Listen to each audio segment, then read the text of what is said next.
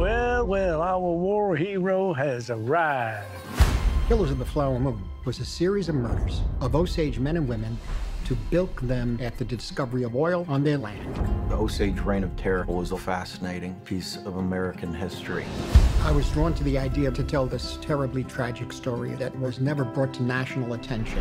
Marty obsessed with telling this story with the most honesty that he possibly could.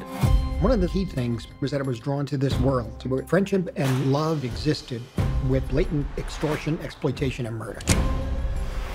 When this money started coming, we should have known it came with something else. In our film, Ernest develops a relationship with Mollie Burkhart.